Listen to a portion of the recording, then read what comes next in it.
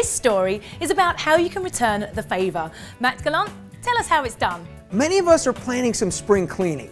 Now, before you set your sights on the basement or that closet, think about your computer. You wouldn't believe all the gunk that builds up inside that thing.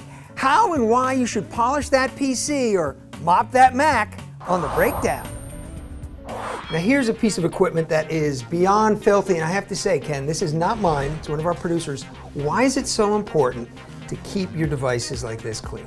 One of the biggest enemies of your electronics is heat. You want to make sure that the air is properly flowing through these devices, and when you clog up the vents like this, it's actually impeding that, which is going to lower the life expectancy of that device. So keeping it clean is essential. First thing you want to do is get a can of compressed air. Number 2 would be a soft brush, and number 3 is a cleaner formulated specifically for displays. Now it's very important that you hold this straight up and down when you're spraying it. You don't want any of this stuff coming out. Don't do this in the house. All this stuff will end up all over in your house. Make sure you take this outside before you do the cleaning. That is unbelievable, the dust. In a severe case like this, a lot of times a soft bristled paintbrush is a good way to get all this stuff knocked down as well.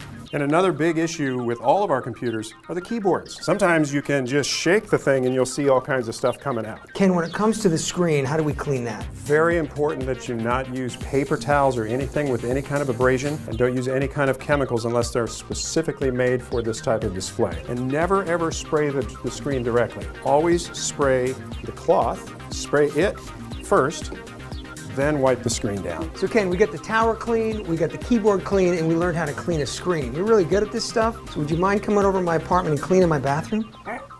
Oh, my hair. Not the hair, Ken.